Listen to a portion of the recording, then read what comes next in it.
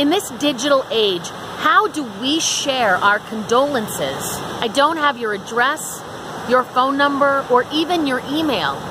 Good morning, I'm Trista Polo. I woke up this way and it's awesome.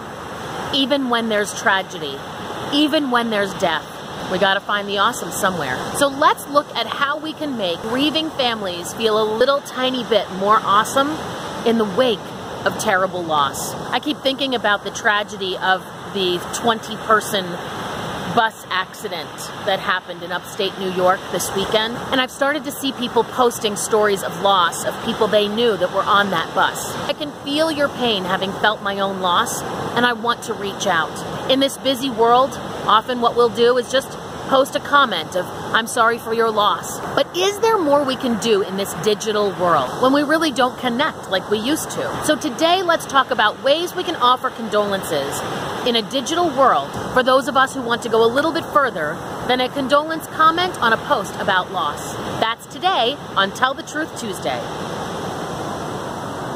So I get your post and I want to share condolences and I have no way to reach you. I can send a Facebook message, which you will get privately, but even that sometimes isn't enough.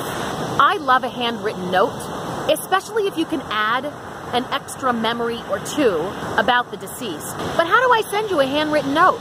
I have no idea where you live. Well, you'd be surprised how easy it is to find someone's address. But if I'm unlisted, or I use a name other than my full name on my Facebook profile, here are some other ways that you could get me a handwritten note.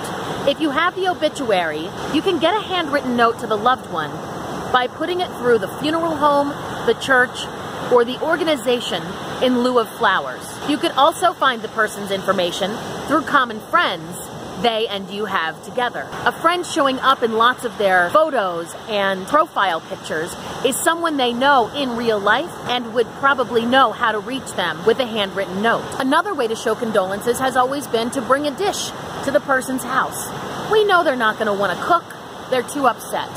How do we do that in a digital age?